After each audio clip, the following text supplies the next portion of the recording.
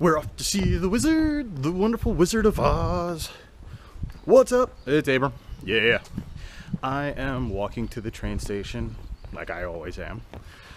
Today I'm going to meet up with some friends. We're going to go check out some festival in Narita. I don't know what to expect. I don't even know what kind of festival it is. I texted somebody, said, hey, what are you doing? They said, we're going to a festival, and I decided to join them. Well, they invited me. I wouldn't always just, invite myself, even though most of the time I do that anyways. But yeah, that aside, that's what we're going to do today. But I wanted to take a minute. Oh, check out this park. Yes, it's kind of boring. It's just a grass patch, but they're everywhere in Japan. And that's one of the things I really like when I need a peaceful moment. I can take a walk out to a park, leave my cell phone, leave everything at home, and just relax and clear my mind and think about whatever it is I want to think about. So, yeah. All right, well, somebody asked me to make a video about why I left the US. It's not what you think. It really isn't. I left because I was feeling as if I were... Ohayou gozaimasu. I was feeling as if I were stuck in a rut, and I needed some adventure in my life. I felt like I wasn't growing as much as I should have been, and part of that I think was financial. I wasn't saving any money. I wasn't doing anything. I was treading water. I'd take 2 steps forward to go 1 step back. And that's kind of part of what it was. So that's kind of reason number 1 on why I left.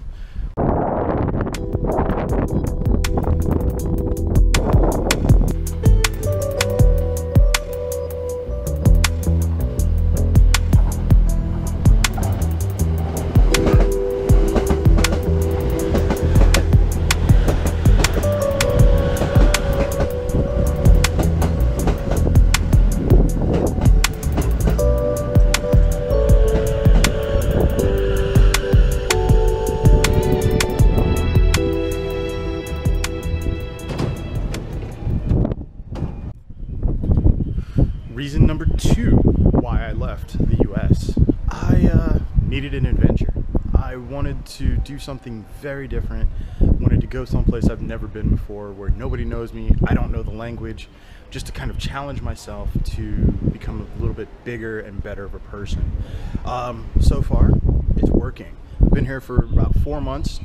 I speak a little bit of Japanese. I understand a lot more than I can speak, but I'm working on learning that. I'm also working on talking to people, and even without communicating with the same language, learning how to relate to people, make friends, and find what people really value, and try to live up to those expectations in myself, and also try to share my culture while learning about theirs. So that's number 2.